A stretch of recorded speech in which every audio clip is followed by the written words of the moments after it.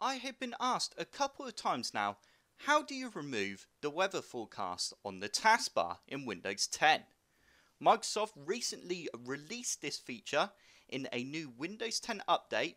However, before you remove it, which is possible to do, I just want to show you a setting which might make you want to keep it.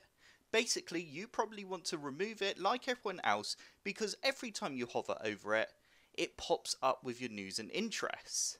You can actually turn this off so it doesn't pop up when you hover over. To do this, all you need to do is right click on the taskbar. You then need to go up to news and interests, and you now need to turn off open on hover. If this option's not available, make sure you have installed the latest updates.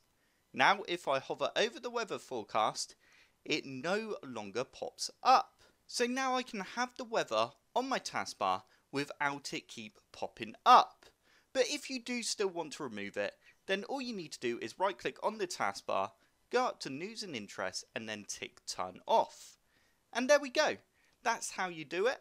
I hope this tutorial has helped. If it has, hit the like button below and subscribe for more computer sluggish tutorials.